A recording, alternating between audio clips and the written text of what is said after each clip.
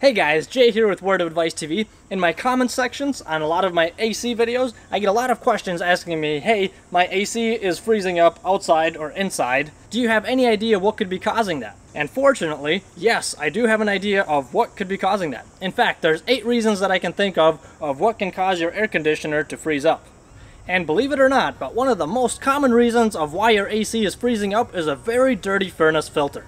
And if, while you're watching this, you're thinking to yourself, crap, I don't remember the last time I replaced my filter, chances are that is your problem. Also, if you're doing any kind of construction, sheetrock, any wood cutting, or even painting when you're sanding the walls, that fine dust will get sucked in by the return air and plug up your filter real quick. And when your filter gets really dirty, there's not enough airflow going through the evaporator coil, which causes the temperature of the refrigerant to drop because the air is not absorbing that cooling.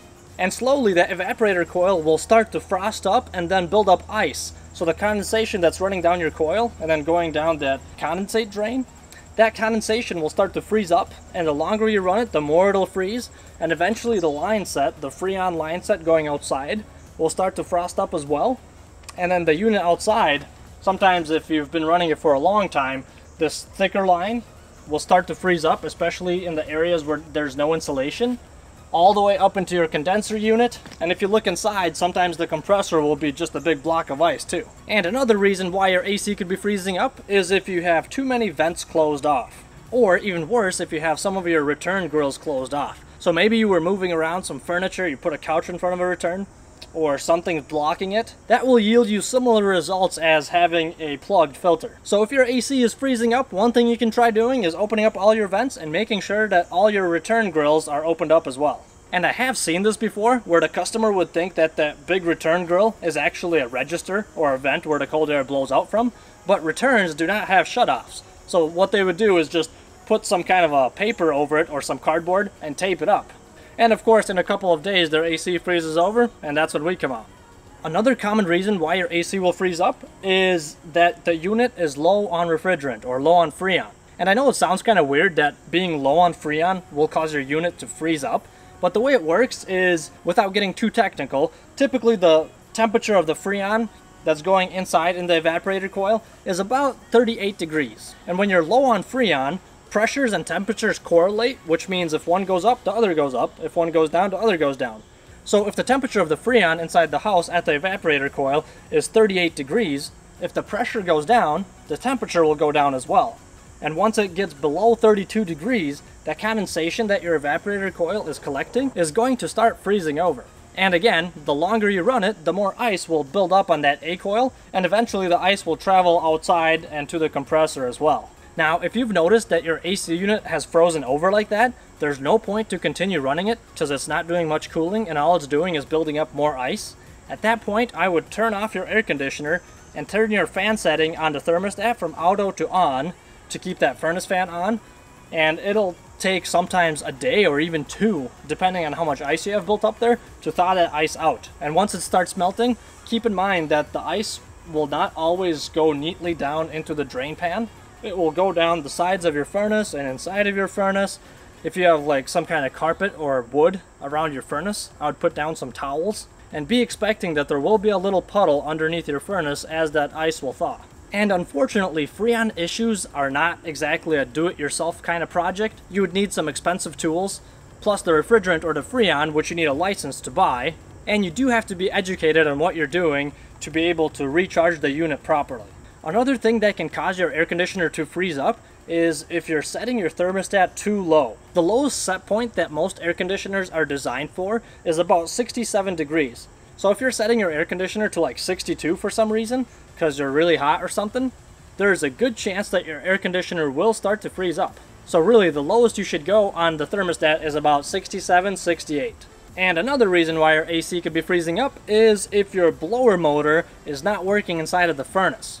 If it's burnt out, or maybe the capacitor for it is either weak or dead, if that blower motor is not spinning, there's no air going across that evaporator coil, it will freeze up in minutes. And of course, the longer you keep the outside unit running without the fan inside running, the more ice will build up on that thing. And many times if your motor inside the furnace is trying to start, but it's failing because either the bearings are burnt out or the windings are opened, if you take off the bottom doors of the furnace and just reach in there and carefully touch the motor, it'll most likely be really hot to the touch. If it is really hot, then there's a good chance that that motor is burnt out.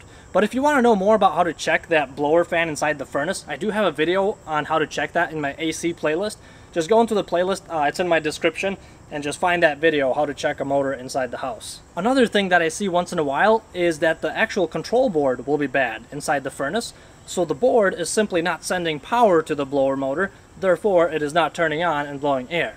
So don't automatically assume that your motor is bad. Perhaps it is simply not getting power. And I have a video for that too, how to troubleshoot a control board and the motor. Between those two videos you should be able to figure out which one of them is the culprit. And in the blower motor video I actually show a way of how to check it without a meter too. So if you don't have a meter, there is still a way to check your motor without a meter. And we're not quite done yet. There's 2 more reasons why your AC can be freezing up. Another reason why your air conditioner could be freezing up is if your metering device, which is at the evaporator coil, is plugged up. Usually it'll either be a TXV metering device or a fixed orifice or a piston. And how that could happen is if you have some kind of a contaminant inside of your Freon loop, the inside of the copper pipes where the Freon is spinning around. If there's some kind of moisture or debris, some dirt, that metering device is actually just a really small tiny hole, so it will not take much to get that thing plugged up. And if there is some kind of blockage blocking that metering device and the Freon is having a hard time going through, that will lower the pressure inside of that evaporator coil. And if you remember how I mentioned earlier, the lower pressures equal lower temperatures, and once again that would cause the condensation on your evaporator coil to freeze up. And unfortunately, this too is not exactly a do-it-yourself type of project. You probably will have to call a technician to figure that one out for you as well. And I promise this is the last one. One more reason why your AC could be freezing up is if that evaporator coil, which on most units is above the furnace. Sometimes if you have a downflow furnace, it'll be below. Or if you have a horizontal one, it's either on left or right side. Just see where your Freon lines are coming into it, and that's where it is. But anyway, if your evaporator coil is plugged up, let's say you forgot to put in a filter at one point, or your filters are dirty often, whatever dust gets by that filter will go up and get settled into that evaporator coil from underneath. And the evaporator coil is almost like a little radiator with the fins.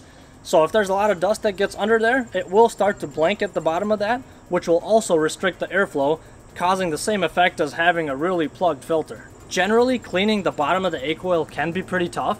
If you're lucky, you'll have a cased coil where you just take out a couple of screws and the panel comes off, revealing your A-coil, and you can get to it that way. Other times you can try to take apart the plenum that's encasing that A-coil, or you can cut a hole in it, try to get to the bottom of it, and then patch up that hole afterwards.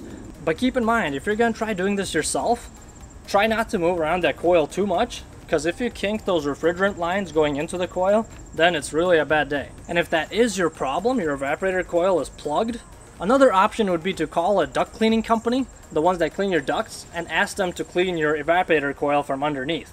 Now, cleaning the A-coil can be kind of a nuisance, so most duct cleaners will not clean your A-coil unless you specifically ask them. And I am finally done listing my reasons of why your AC can freeze up. I hope you found this video helpful. Thank you so much for watching, especially if you watched it all the way till now. Don't forget to mash that like button on the way out, and we'll see you next time.